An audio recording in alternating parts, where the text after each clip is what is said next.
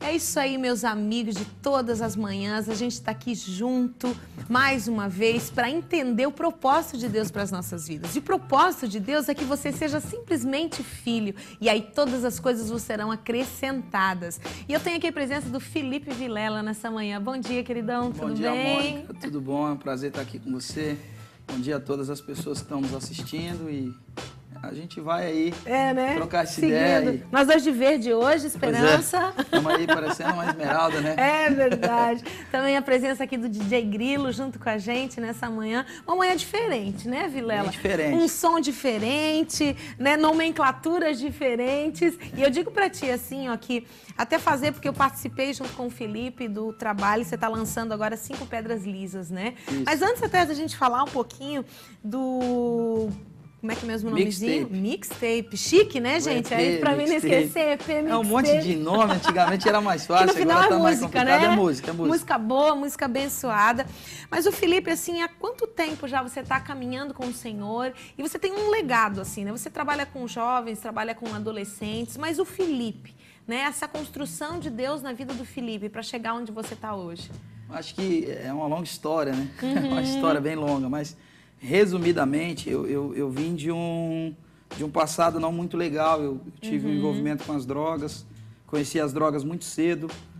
Vim de uma família que não tinha uma estrutura, né, bacana, familiar ideal. Então, acabei conhecendo as drogas e conheci Jesus através de uma casa de recuperação, onde eu tive a oportunidade de ficar ali 7 meses e conhecia Jesus ali na casa de recuperação, Restauração Shalom. Depois tive a oportunidade de ir para o seminário, fui para a MCM logo em seguida. Olha que então legal. Vem de uma caminhada com Deus. Tinha 15 anos quando fui para essa casa de recuperação, 16 anos quando ingressei no seminário, 15, 16 anos. E aí venho, né? Tive alguns deslizes no caminho. Meus 18 anos, assim, meio que em crise existencial. Até os meus 20 anos eu fiquei afastado de Jesus. E com 20 anos eu voltei. Com 21 conheci a minha queridíssima esposa. Josi, linda, né? Estou aí até hoje, graças a Deus. A gente tem 2 filhos já. Estou nessa caminhada com o Senhor. E é tremendo, Felipe, porque eu vejo assim, ó.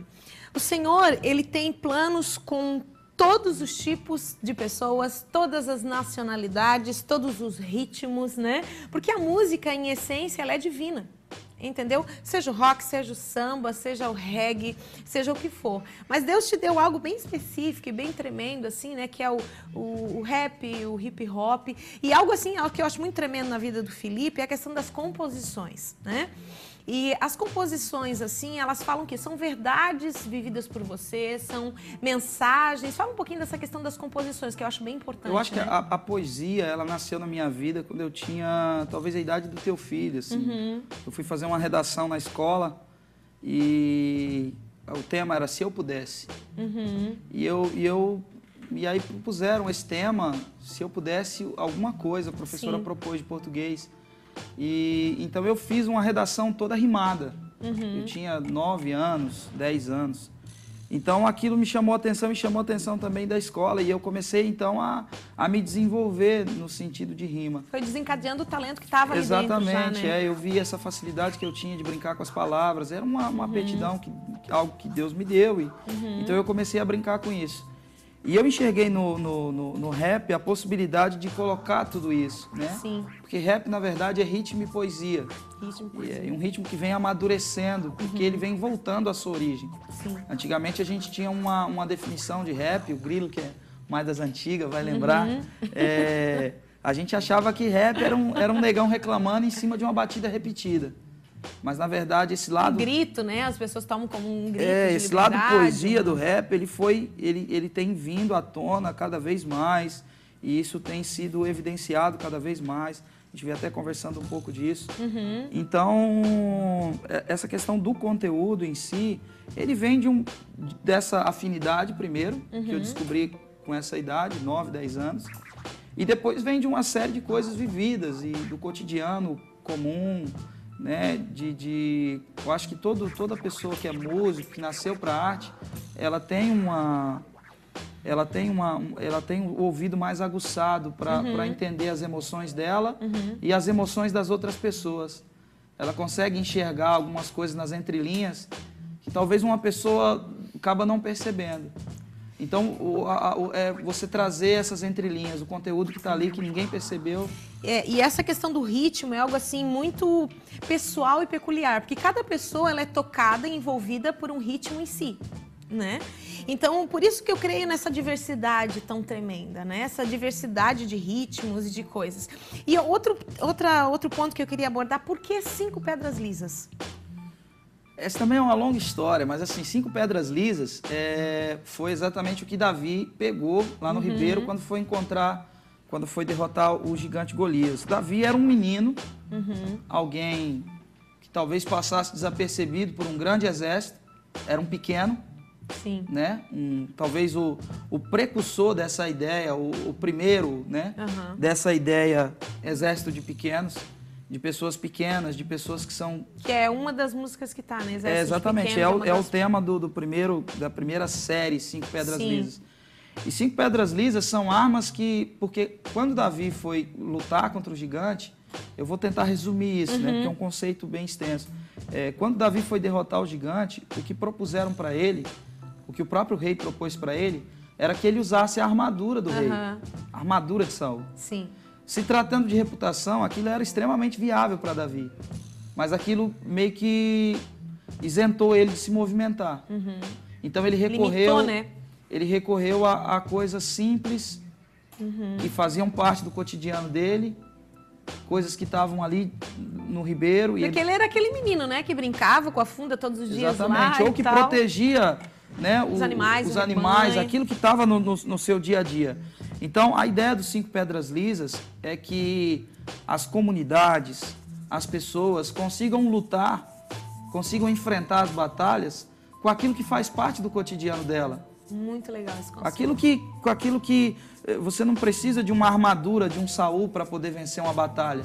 Você é o que é, né? Você é o que é e você vai lutar com o que faz parte do seu cotidiano, com as armas que você tem o hábito de lutar. E Deus vai proporcionar a vitória para você.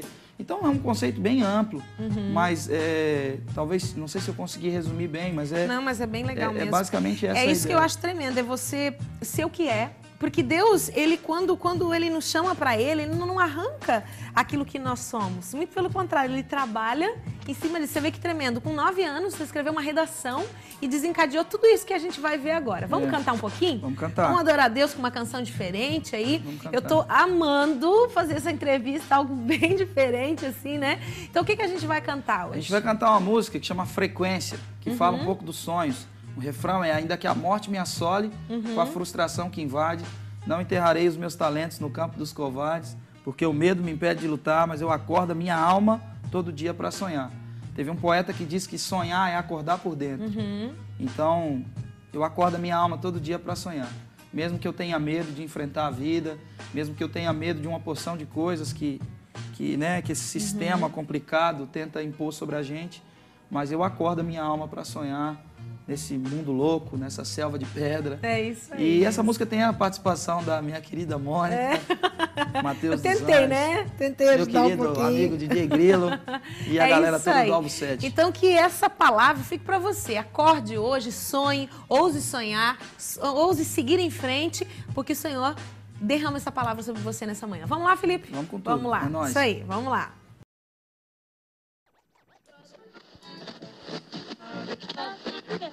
É isso aí. É nós que tá, frequência certa, canal 6, MCATV. Vamos com tudo, com meu parceiro, camisa 10, DJ Grilo, é desse jeito. É louco demais ver como a vida passa, ver os tesouros do mundo sendo engolidos por ferros de traça no rol dos heróis, na liga da injustiça onde arrogantes degustam sua própria carniça. A cortesia da soberba é a queda. O segredo é ser intenso e celebrar quem te celebra. A vida é curta e tem poucas cenas. E as estrelas e os coadjuvantes mudam com frequência. Eu não vivo em busca do melhor roteiro. Sou governado pela paz do homem morto no madeiro. E sem me embriagar com o som dos aplausos, pois tenho sede de justiça e não obsessão por palco. A plataforma não define um homem, mas no que ele acredita, em qual verdade consome. Deus do céu, me revista de franca poesia, e que tudo que é oblíquo se revele no som da batida. O Senhor conhece minhas origens, e eu sei que Jesus também nasceu lá. Lá na periferia, assim ó. Ainda que a morte me assole com a frustração que invade, não enterrarei meus talentos no campo dos covardes, porque o medo me impede de lutar. Mas eu acordo a minha alma todo dia pra sonhar. Ainda que a morte me assole com a frustração que invade, não enterrarei meus talentos no campo dos covardes, porque o medo me impede de lutar. Mas eu acordo a minha alma todo dia pra sonhar. Os back vocais, Matheus dos Anjos, Mônica Solak. Salve, salve, DJ Grilo, meu parceiro. Eu acordo a minha alma todo dia pra sonhar, porque o medo me impede de lutar.